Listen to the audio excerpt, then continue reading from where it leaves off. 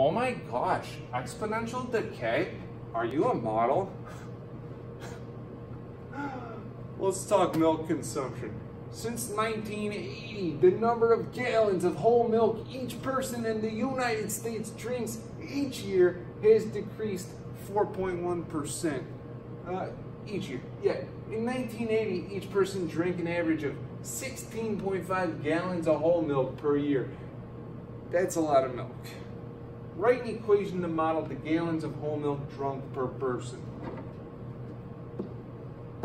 You could write y, you could write f of x, you could write whatever you want on the left side. We're just going to write y.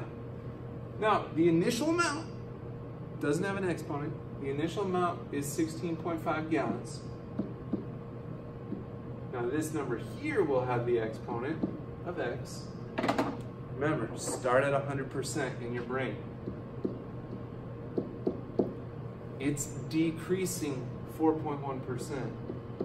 Before it was increasing, so we added it. What do you think we're gonna do for decreasing? Yeah, subtract it.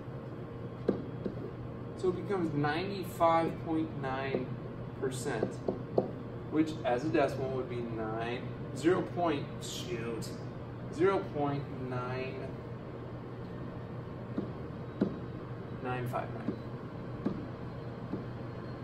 So there's the initial amount, and this shows the decrease of 4.1%. Use your equation to find the approximate consumption per person of whole milk in 2000. How many years passed from 1980 to the year 2000? 20 years. So we're going to be substituting in 20 for our x. 959 to the 20th power. So 0.959 to the 20th equals